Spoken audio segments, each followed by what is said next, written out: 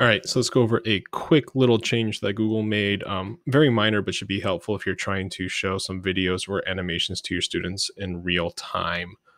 So now when you go down to present now, you will see a third option. Before we had entire screen, we had window, but now we have Chrome tab.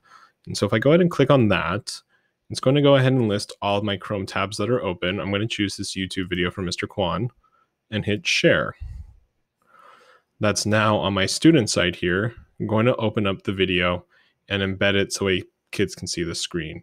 You used to be able to do this beforehand, but the video was a little choppy. The audio was a little choppy as well.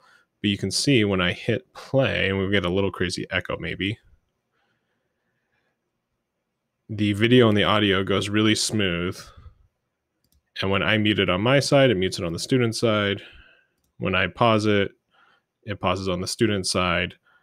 So just a little small thing, if you're going to show some videos with your kids, definitely make sure you're presenting from a Chrome tab and you will have a better experience.